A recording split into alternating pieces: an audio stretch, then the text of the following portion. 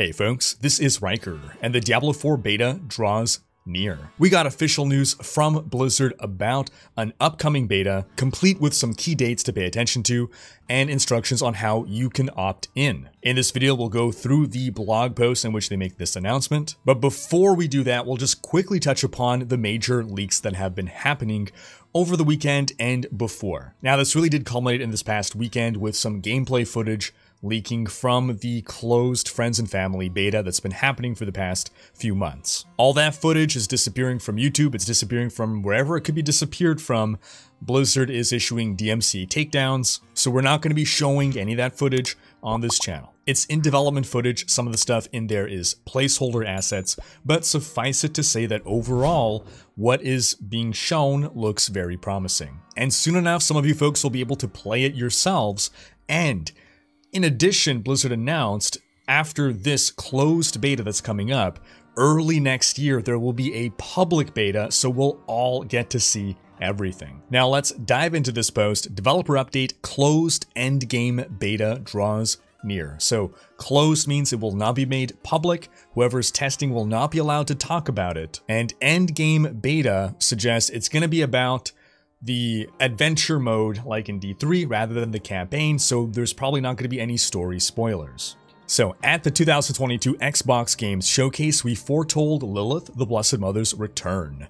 As we march forward toward releasing D4 in 2023, still holding to that, we've reached a momentous milestone, allowing community members to participate in testing early versions of the game and provide feedback. The feedback part is key here. Our closed endgame beta will be the first of a few opportunities, first of a few, for select players to experience some of what D4 has to offer. Players will be invited to test D4's robust endgame offerings using specific gameplay data. Additional details explaining what types of players are being invited and how invites will be sent out are communicated later in this blog. This closed beta will be confidential, meaning players invited will be unable to publicly talk about or share their gameplay experience. Additionally, the closed endgame beta will be playable on PC and Xbox Series XS, Xbox One, PS5, and PS4.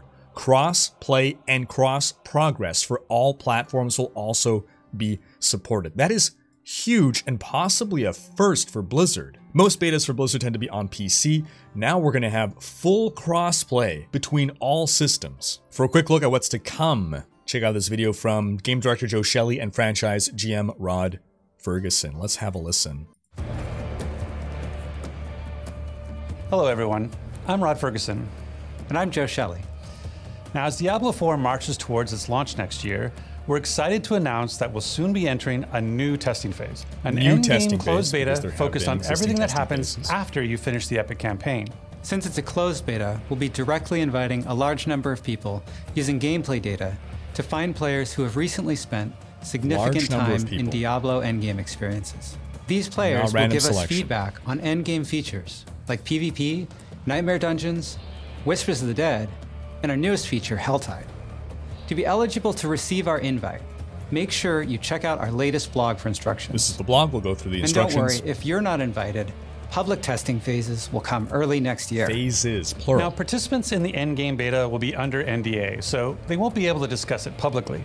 But this feedback is critical to ensuring Sanctuary is an exciting place to slay demons long after the campaign is over. And on behalf of the Diablo 4 team, I want to say thanks for your support. And we'll have even more news to share later this year, so stay tuned. And in the meantime, hail Lilith. So this is not replacing the quarterly update blog. It sounds like there still will be one of those. That'll probably be the more news to share later this year. The other interesting thing here is that this is very different from the Diablo 3 beta, which was a very limited beta. You could only play up to, I believe, level 9 or 15. Regardless, you can only play up to the Skeleton King in Act 1. There was very little of the game that you could experience. It didn't really seem like they were looking for feedback on changing the game. It seemed more like a marketing beta, if anything, or maybe they were bug testing the initial experience.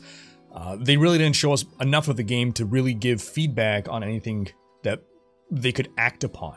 This is starkly different. They are actively soliciting feedback on the endgame systems. And that's what they're explaining here. They're also saying the full story of Lilith's return to Sanctuary is not something we would like to spoil prior to release, players will experience a post-campaign sanctuary. Also, for many, the endgame is their favorite aspect of Diablo. We want to ensure it feels satisfying, and with no shortage of challenging variety to experience across many, many demon-slaying gaming sessions. This has been the big thing that I've been wondering about for a quarterly update. I want to know, what are we going to do in our day-to-day in Diablo 4? Once we're done the story, what is it going to be to play Diablo 4, for a couple hours every day? What will you be doing? And it sounds like this is the answer to that. To achieve this, we're collecting community feedback early so that it may be integrated into D4 prior to launch. Players who are selected will have the ability to provide feedback between bouts of cutting down demons through an in-game feedback tool. Now here's a rundown on the offerings of the closed endgame beta: Helltide, Nightmare Dungeons,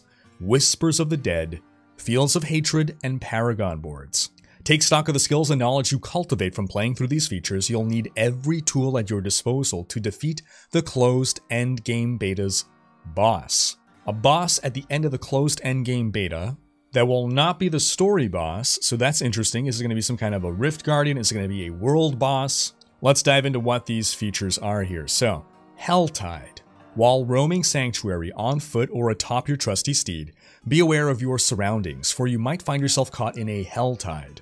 This is a new region-wide event that becomes available to your heroes only once they have reached World Tier 3 Nightmare difficulty. So here's an indication of difficulty. People have been wondering, is it going to be normal Nightmare Hell? Is it going to be like Diablo 3 with Inferno 1, 2, 3? World Tier 3 Nightmare difficulty. This seems to suggest that there are at least 3, if not more. This is probably going to be higher. After Nightmare comes Hell, of course. So World Tier 1, probably normal difficulty. World Tier 2, maybe hard difficulty. Then we go to Nightmare. World Tier 4 might be Hell. If there's even more, then maybe it goes into Torment. Who knows? But the fact that they call it World Tier, and again, this is an open world game, it suggests this will be a global modifier of the difficulty on the entire world. Alright, in a Helltide, the servants of Lilith are empowered, having their difficulty increased, but dropping loot worthy of the danger. More loot, more risk, more reward. Her mightiest minions are also out in greater force, so greater monster density perhaps, and the very ground of Sanctuary as you know it has been morphed by the surge of demonic activity. This suggests there will be some physical, visible effect so that you know you are in a Helltide. Now, it says region-wide. When they say region, are they talking about the North American region, the European region, or are they talking more in-game regions like Skosglen, or perhaps even smaller regions? That's not clear. The fact that they say you might find yourself caught in a Helltide suggests it's probably not across all of North America, which would mean wherever in your game you go, you're caught in it. Given there's a chance, it seems like it might be some zone within the game world where you might visit that will be a Helltide, and you'll know it's a Helltide because you're going to see it's all morphed in some demonic way.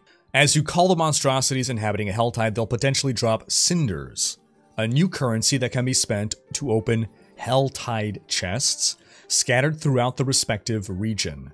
So again, this further suggests it's going to be some region within the game world. There are 5 countries, if you want: Skosglen, Hawazar, the Fractured Peaks, Kyrgyzstan, and Hawazar. Those are the 5. I don't know if that, again, is a full region or if it'll be zones within those big regions. Helltide chests scattered around. These chests boast bountiful boons exclusive to a singular item slot, such as torso, legs, or two-handed weapon. But be wary in hoarding your cinders. Should you fall in battle, they'll drop and must be reclaimed. So, extra penalty for dying here. You will drop your cinders. So, sort of a soft hardcore mode, if you will. I know some players were looking for a greater death penalty than D3 has to offer in regular softcore mode. Now, these chests boast boons exclusive to a singular item slot. So, I guess you can go around and look for the chest that you are interested in. Let's say you have bad pants.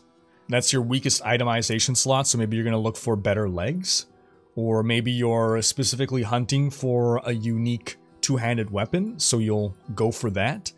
It seems to suggest that you open that chest and that's all or mostly what will drop. from those chests. Now onto the Nightmare Dungeons. We've heard about these. We've crafted a difficulty of Diablo dungeons straight out of your nightmares. No, really. Nightmare difficulty dungeons in D4 unlock upon locating your first Nightmare Sigil.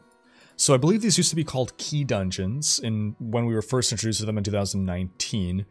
I think you needed like a key for the dungeon, so it sounds like the Nightmare Sigil is the key you need to open a Nightmare dungeon. We know the game has something like 150 different dungeons that are likely situated throughout the world. They probably have some base difficulty, but then if you find a Nightmare Sigil, then you can somehow empower a dungeon to turn it into a Nightmare dungeon. Each sigil corresponds to a specific dungeon somewhere within Sanctuary. So those dungeons are there, you can visit them normally, unless maybe after the campaign you cannot, then the only way to get in is with a Nightmare Sigil. But these sigils will add special modifiers to their dungeon, increasing the ferocity of the Hell Serpents waiting for you inside and providing higher rarity loot. So this is very, very, very common now in ARPGs, be it Path of Exile, be it Last Epoch.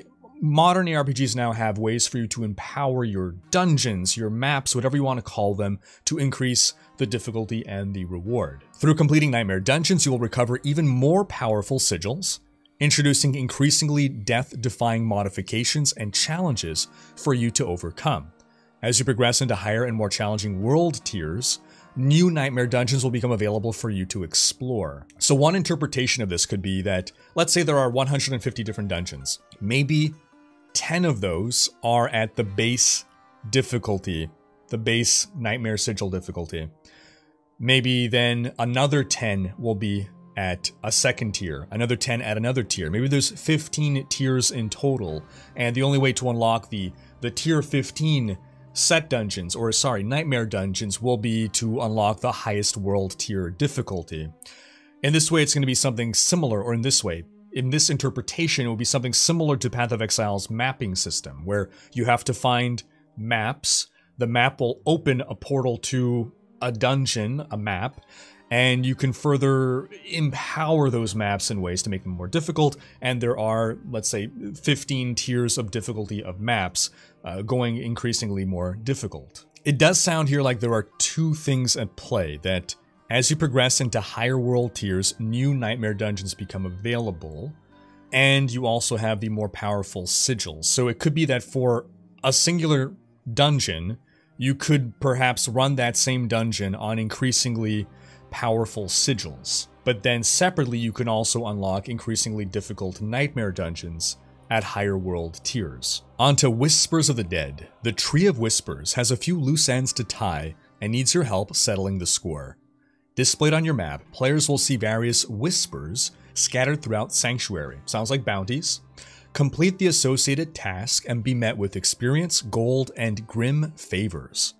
The number of grim favors you receive from completing a whisper varies, but once you've collected 10 grim favors from the dearly departed, they can be exchanged at the Tree of Whispers for a bevy of loot and experience to reward your heroics. So you have bounties to do. Let's say you do 10 bounties, and then you can turn in for a reward. But some bounties are more challenging, so they might count as 2 bounties or more for argument's sake. The types of whispers a player sees on their map rotate frequently, with new ones becoming available throughout the day for you to track. Each whisper will offer both a different set of rewards and experience for completing it. So, okay, the bounties or whispers themselves provide rewards, and then once you've collected 10 favors, you can turn in for an additional super reward. So you will see these whispers rotate frequently throughout your map.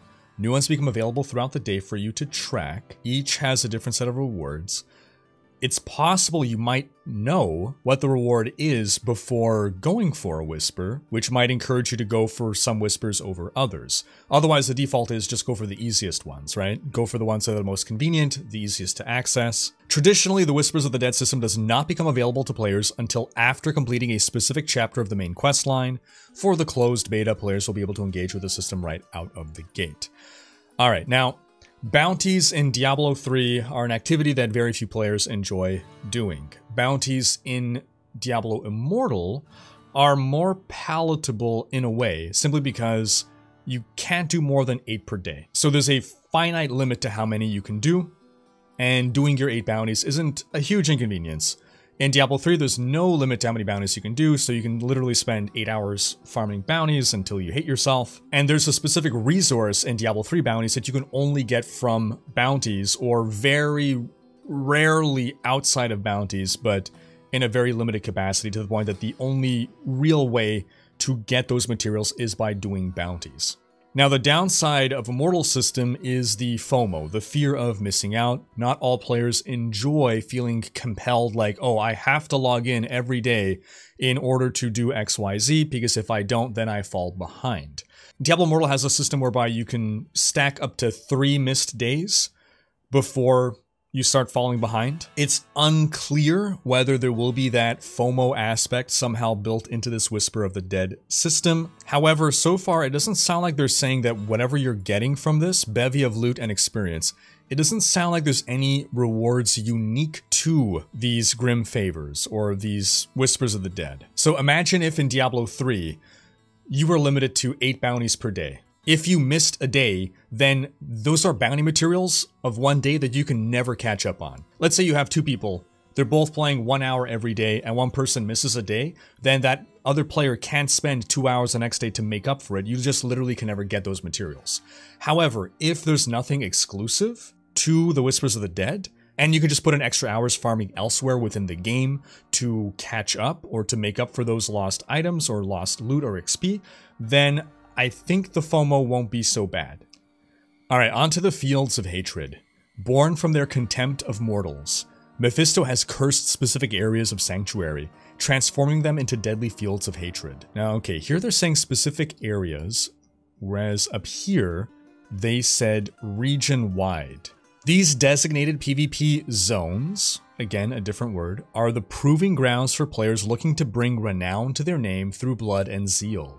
While inside the Fields of Hatred, players can dispatch demons to collect Seeds of Hatred.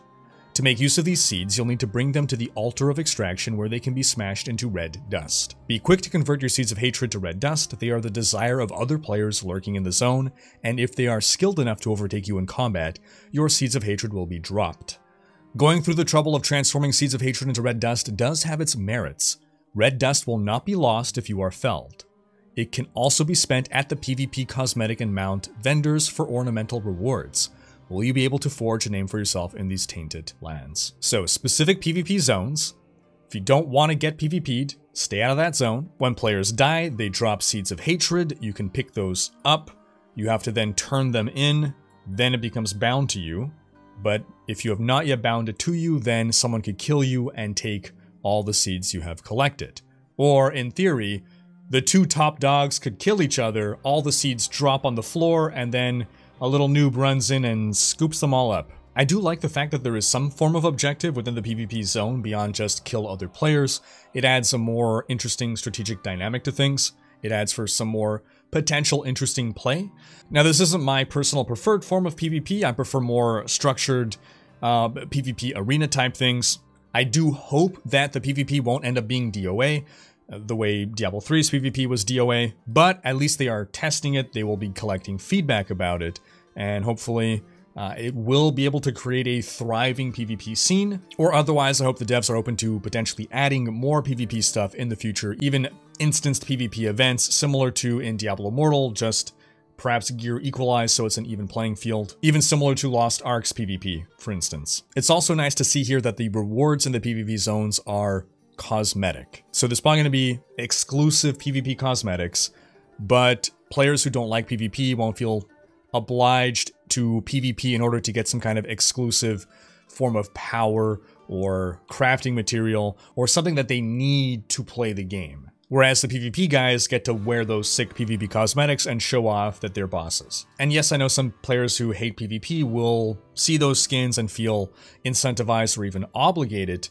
to PvP in order to get those skins, but you gotta give some reward for PvP, and this seems to be the fairest outcome. Alright, Paragon Boards. Upon reaching level 50, the Paragon Boards, an endgame character growth system designed to empower your hero, unlocks. And again, from past screenshots, we've seen that it seems as though level 100 is the max level, so there is a finite end to Paragon.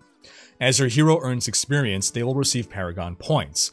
These points can be spent to unlock new tiles, sockets, and even additional Paragon boards to further customize your hero and ascend to new heights of power. For a more in-depth look at the Paragon board system, check out our 2021 December D4 quarterly update. We got a video on that over here. Be sure to check that one out. All right, who will be invited? Here we go. Ensuring that D4's endgame provides the type of thrilling, ever-evolving experience we have set out to create is paramount for the team, and something we cannot determine on our own. We need experts, perhaps even players such as yourself. Specifically, we'll be using gameplay data to invite a limited number of Diablo players who have recently spent significant amounts of time playing the endgame experiences of D2R and D3. And now I just hit refresh, and now we have Diablo Immortal. It was noteworthy that Immortal was missing, and now Immortal is there. If you believe you fit the requirements to be one of the selected players, you can help ensure our invitation to the closed endgame beta reaches you by following the steps below. So before we get into the steps here, this means you're not submitting an application and pleading your case. They're going to look at your Battle.net account. They're going to be able to see how many hours you have logged in these games over the course of recently. So maybe the past couple of seasons. Does this mean they are looking exclusively at people who have done a GR 150 in Diablo 3? I don't believe that's the case. I think it's more about the time invested in endgame. They want to ensure the endgame of D4 is going to be robust, and it's going to make happy the people who are already playing these endgame systems. And so they're not going to just shotgun spray beta keys to anyone with a Battle.net account and give it to someone who's never even played Diablo and so doesn't have insight into what the endgame is, or possibly doesn't even like ARPG endgame at all. So the steps to follow to ensure you are opted in. Visit the Battle.net website or the Battle.net launcher. Click your username that's displayed in the top right-hand corner of the screen. Click Account Settings or View Account, depending on the platform. Click the Privacy and Communications menu. Click the Privacy and Communication menu option, then scroll down to Communication Preferences. Click the Update button and make sure the News and Special Offers from Battle.net option is enabled. So we'll do this live now on my Battle.net account. Got my Battle.net launcher open here. Click the username, click View Account. That takes you to the website. On the left, you click Privacy and Communication. You scroll down to Communication Preferences, and you want to make sure that this here News and Special Offers from Battle.net is enabled. If it's not, you hit Update, you check the box, and you hit Save. Now, it's important that you have to have opted in by October 11th. Now, if you are selected to participate in the beta, you'll receive an email invite from noreply@e.blizzard.com with further instructions. If it is not from this URL, and then it is being sent from the King of Nigeria, do not trust it. Do not send 200 euros to a Telegram account to unlock your beta access. If you have not received an email invite to the D4 closed beta by November 18th, then you have not been selected to participate. But don't fret, public testing phases will begin early next year. So those are our key dates, folks. October 11th is the deadline to opt into the beta. And then it sounds like there will be waves going out, and the final wave will be November 18th or sooner. So no further waves for this specific beta will go out after November 18th. If we had to guess, the testing will likely run until the holiday season. As for when beta starts, it could be as early as tomorrow, honestly. I don't think it would be tomorrow, but I don't think it's going to have to wait until October 11th. This is just the end of the opt-in period. By the 11th, they'll have selected everyone, or they will have gotten their pool, and then they will roll out the beta waves, which is what they tend to do. They tend to not give out all beta invites on one day, but perhaps a few every week. On a personal note, I would say do make sure to check your spam filters just in case, you never know. And then again, public testing phases, plural, will begin early next year. It's unclear whether public means open beta, or whether it simply means, again, invite-only beta, but people can stream it, people can make video content about it, so rest assured that when this comes, I will be covering this stuff. Whether I am in the beta or not, we'll still be able to look at the footage and discuss it together. So again, do go make sure you are opted in, because that's going to wrap up this video, folks. Also, quick note, if you have not played a whole lot It's unclear. Maybe you have until October 11th to log a bunch of hours in D2R and D3. Maybe you can still blast the heck out of these games before the October 11th deadline. You never know, it can't hurt. But that's going to wrap up this video. Thanks for watching. Special thanks to my Twitch, Patreon, and YouTube supporters for making these videos possible. If you like what you saw on this channel and want to support the creation of more content, you can consider pledging on YouTube or Patreon and unlocking behind-the-scenes content, monthly virtual hangouts, and more. If you enjoyed this video, please share it. Check out these other videos, and subscribe to join Riker's Raiders for more Diablo content.